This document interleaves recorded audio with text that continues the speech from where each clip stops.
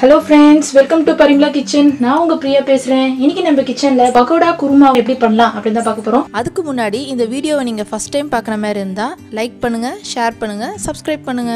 பக்கோடா குருமா பண்றதுக்கு தேவையான பொருட்கள் பார்த்துடலாம். நான் ஒரு 3 வெங்காயம் பேஸ்ட் போல அரைச்சு வச்சிருக்கேன். அதே போல 2 தக்காளி பேஸ்ட் போல அரைச்சு வச்சுக்கோங்க. அதுக்கு அப்புறம் 4 பச்சை மிளகாய் அரைச்சு வச்சுக்கோங்க.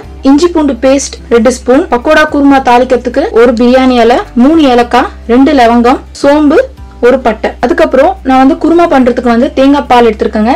தேங்காய் பால்ல தான் குருமா பண்ணா ரொம்ப டேஸ்டா இருக்கும். இந்த பக்கோடா பண்றதுக்கு தேவையான பொருட்கள் பாத்துடலாம். 4 வெங்காயம் சின்ன சின்னதா கட் பண்ணி வச்சுக்கோங்க. கொத்தமல்லி சின்ன சின்னதா கட் பண்ணி வச்சுக்கோங்க. 2 ஸ்பூன் இஞ்சி பூண்டு பேஸ்ட், 3 பச்சை மிளகாய், ஒரு 4 பல்லு பூண்டு இடிச்சு வச்சுக்கோங்க. அதுக்கப்புறமா 1 ஸ்பூன் சோம்பு, 1 ஸ்பூன் ஊற வச்ச கடலைப்பருப்பு, கருவேப்பிலை. இதுக்கப்புறம் பக்கோடா செய்யறதுக்கு கடலைப்பருப்பு ஊற வச்சிருக்கேன். நம்ம மாவு ரெடி பண்ணிடலாங்க. முதல்ல ஜார் எடுத்துக்கிட்டேன். ஊற வச்சிருக்க கடலைப்பருப்பை அப்படியே சேர்த்துக்கோங்க.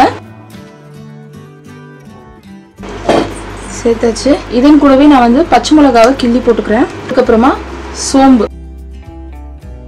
இது ரொம்ப மெழுகு அரைக்கணும்னு அவசியம் வேண்டாங்க. ஒன்னும் பாதியமா அரைச்சாலே போதும். கொஞ்சமா தண்ணி சேர்த்து அரைச்சுக்கோங்க. அந்த கடலை மாவு நம்ம அரைச்சாச்சு. இப்போ நான் இதுல பவுல்ல சேர்த்துக்கிறேன். பவுல்ல சேர்த்தாச்சு. பிசையும் போது தேவையான அளவு உப்பு சேர்த்துக்கோங்க. இஞ்சி பூண்டு பேஸ்ட், ஊற வச்ச கடலைப்பருப்பு, இடிச்ச பூண்டு, சோம்பு கொஞ்சம், வெங்காயம், கருவேப்பிலை, கொத்தமல்லி எல்லாத்தையும் சேர்த்துட்டு நல்லா பிசைஞ்சுக்கோங்க.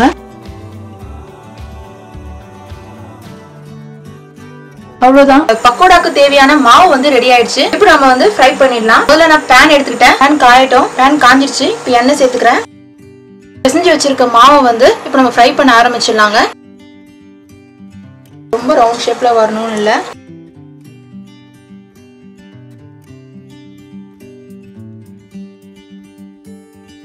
பக்கோடா ரெடி ஆயிடுச்சு. பாருங்க, சூப்பரான பக்கோடா ரெடி ஆயிடுச்சுங்க. இது நான் பிளேட்ல எடுத்து வச்சுக்கிறேன்.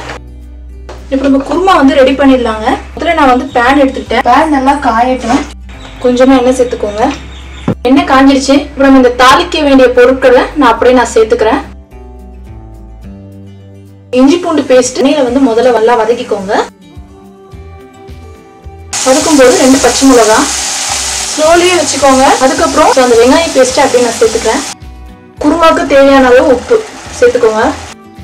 மஞ்சள் தூள் தேவையான அளவு. இந்த வெங்காயத்தோட பச்சை வாசனை போகணும். அது வரைக்கும் நல்லா ஸ்லோல வச்சு நல்லா வதக்கிடுங்க. அரைச்சு வச்ச பச்சை மிளகாவை அப்படியே சேர்த்துக்கிறேன். வெங்காயம் நல்லா வதங்கணுங்க. வதங்கின உடனே நீங்க தக்காளியை சேர்த்துக்கோங்க. வெங்காயம் நல்லா வதங்கிடுச்சு. இந்த பச்சை வாசனை எல்லாமே போயிடுச்சு. இப்போ நான் அரைச்சு வச்சிருக்க தக்காளி பேஸ்ட் அப்படியே சேர்த்துக்கிறேன்.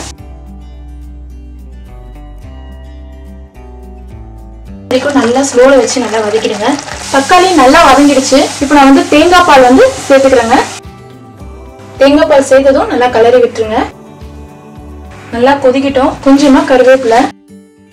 நல்லா கொதிச்சிருச்சு. நல்ல வாசனை வருது. அந்த குருமா அந்த தேங்காய் பாலோட சேர்த்து சூப்பரான ஒரு டேஸ்டா இருக்குங்க. சின்ன சின்னதா கொத்தமல்லியை சேர்த்ததும் ஆஃப் பண்ணிடலாம். அவ்வளவுதாங்க. சூப்பரான குருமா ரெடி ஆயிடுச்சுங்க. இப்போ நம்ம பக்கோடாவை இதை அப்படியே நம்ம சேர்த்துடலாம். இந்த பக்கோடாவை நான் அப்படியே இதுல சேர்த்துக்கிறேன்.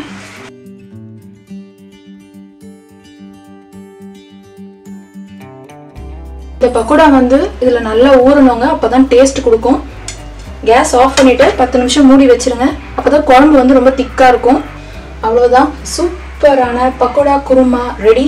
இந்த வீடியோ உங்களுக்கு பிடிச்சிருந்தா எங்க சேனலுக்கு மறக்காம லைக் பண்ணுங்க, ஷேர் பண்ணுங்க. அது மட்டும் இல்ல, எங்க சேனல் நீங்க சப்ஸ்கிரைப் பண்ணாம இருந்தீங்கன்னா இந்த சேனலுக்கு சப்ஸ்கிரைப் பண்ணிடுங்க.